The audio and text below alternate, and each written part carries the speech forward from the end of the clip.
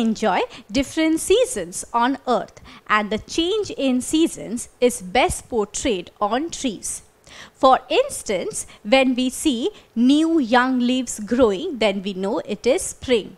During summer, the leaves turn dark green and the tree increase in its volume. And when it is autumn, the leaves turn yellow and they eventually fall off. During winter, the tree is almost barren.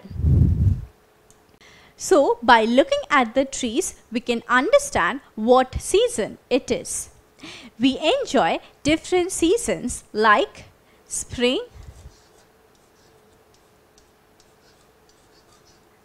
summer,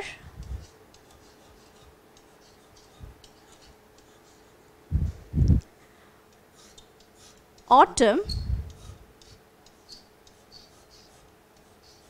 and winter. Now, sometimes summer is also accompanied by heavy rainfall. So, these are the different seasons that we enjoy on our planet. But what leads to the formation of these seasons? Let's find out. We know our Earth and other planets revolve around the Sun. Now, these celestial bodies do not move haphazardly or randomly. Rather, they move in a well-organized manner and in a fixed path around the Sun. Now, this fixed path in which the planets revolve around or move around the Sun is called the orbit. So, orbit is a fixed path in which the planets move around the Sun. Now, this particular movement is known by a name. Do you know what is this movement called? The movement of the Earth and other planets around the Sun in an orbit is called revolution. The speed of one revolution of the Earth around the Sun is 30 km per second or 1,80,000 km per hour. Now, the Earth takes 365 days or 1 year to complete one revolution. See, this is Sam. His birthday is on 29th Feb. Now, Sam is sad because in the current year, that is on 2023, February has only 28 days. So, he has to wait for the next year, that is 2024, to celebrate his birthday on 29th February. Poor Sam, he cannot celebrate his birthday on the current year, that is on 2023. Now, if Earth revolves around the Sun in a fixed time, that is 365 days approximately, then why do some years have an extra day in the month of February? Well, if you remember, I just mentioned a while ago that Earth takes 1 year or 365 days approximately to complete one revolution. But this is not true. The exact time of one revolution by the Earth around the Sun is not 365 days. Rather, it is 365.25 days. So, one revolution of the Earth around the Sun is 365 and 0.25 days. So, one revolution is equal to 365.25 days. Now, if there are 4 revolutions, then what will be the total time of revolution? So, in case of 4 revolutions, we will add the total time 4 times. That is 365.25 days will be added 4 times. Now, we can write this expression as 365 plus 365 plus 365 plus 365. So we will write 365 together and then we will group 0.25. So there are 4 times 0.25. So we will write 0.25 4 times.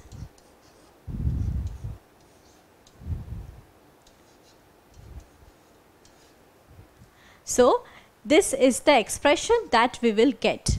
Now we can also write this expression as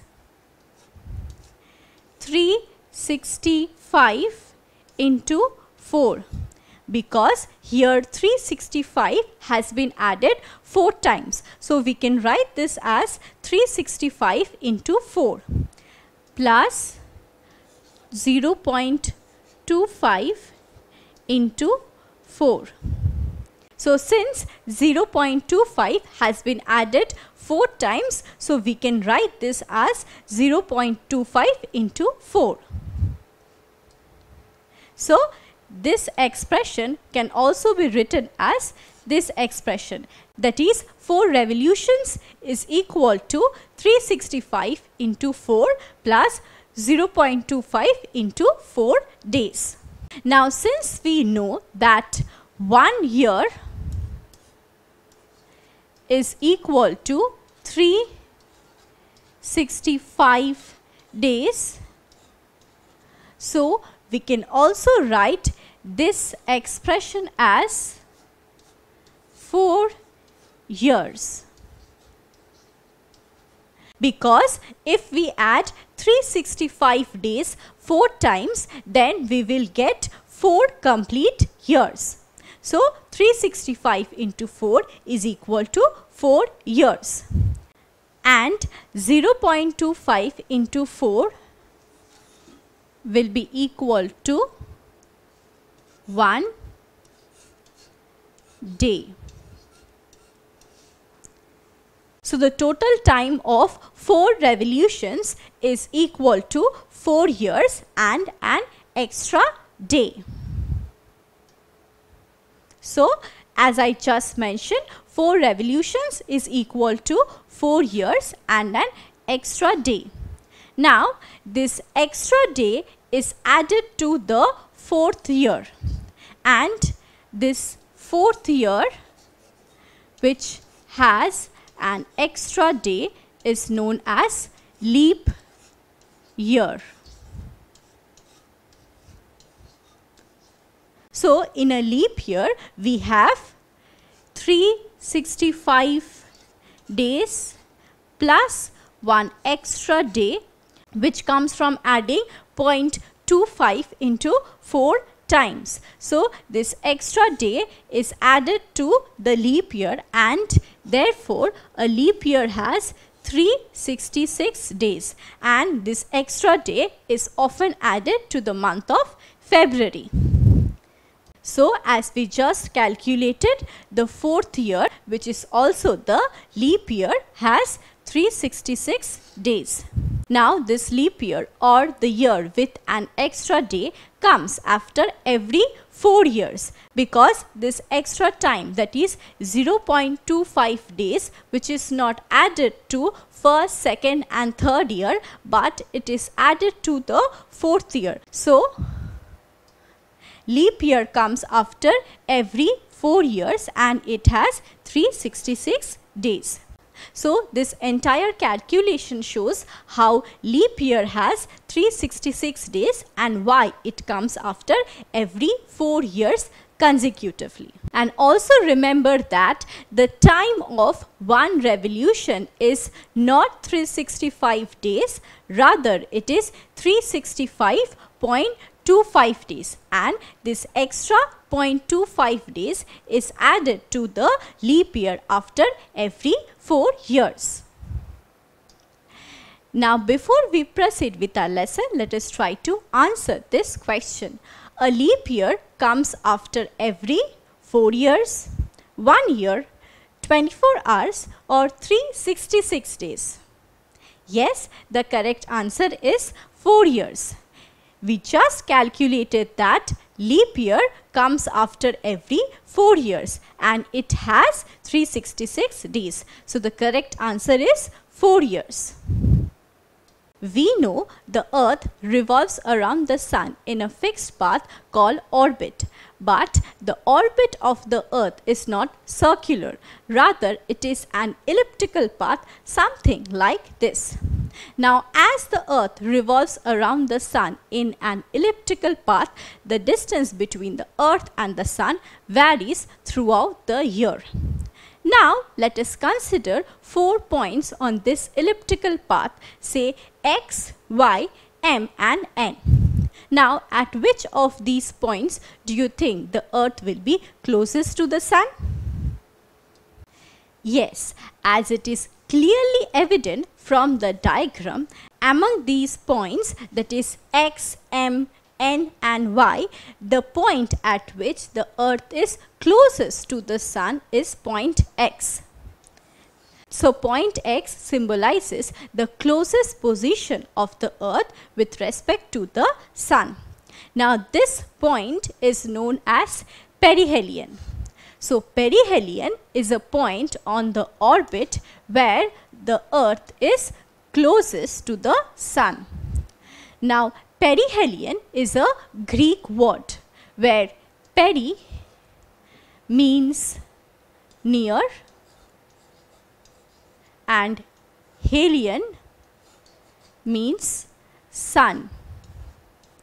So the nearest position of the earth with respect to the sun is known as perihelion. So perihelion is a point on the orbit where the earth is closest to the sun, and this closest distance between the sun and the earth is 147 million kilometers. Now among these 4 points, that is y, m, n and x, which point do you think is farthest to the sun? Yes, as we can clearly see from the diagram, point y on the orbit is farthest from the sun. So point y symbolizes the farthest position of the earth from the sun.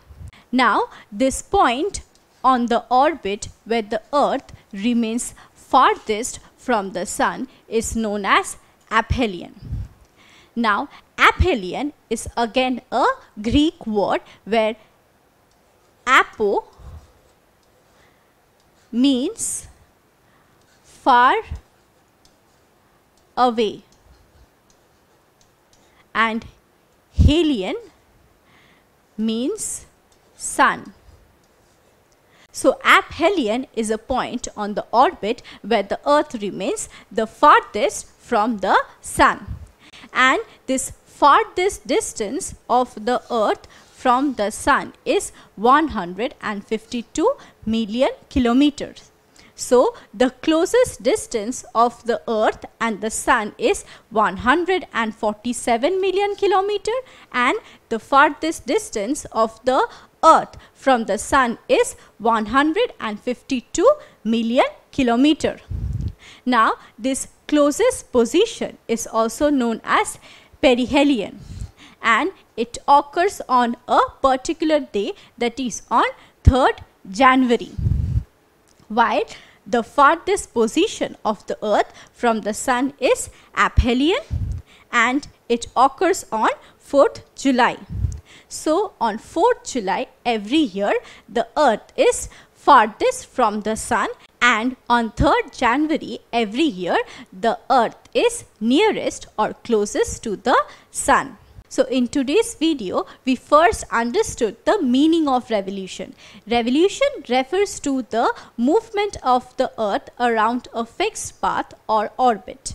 Then we also learned that the fixed path on which the earth moves around the sun, that is orbit, is not circular, rather it is an elliptical path. And due to the elliptical orbit of the earth, the distance between the earth and the sun varies throughout the year. The closest position of the earth with respect to the sun is known as perihelion, while the farthest distance of the Earth from the Sun is known as Aphelion. In our next video, we will discuss about solstice. Don't forget to subscribe to our channel and hit the bell icon. You can also register for free at DeltaStep.com or download the DeltaStep app to learn one-to-one with our amazing teachers or to get access to our 5,000 amazing videos as per your school syllabus. Master each topic with our adaptive practice technology. Get million-plus questions with step-by-step solutions and unlimited mock tests. Get all your doubt resolved instantly. Learn via games and win amazing prizes like PlayStations and iPads. So at DeltaStep, learning is not just fun and easy, but it's rewarding too. So register for free now.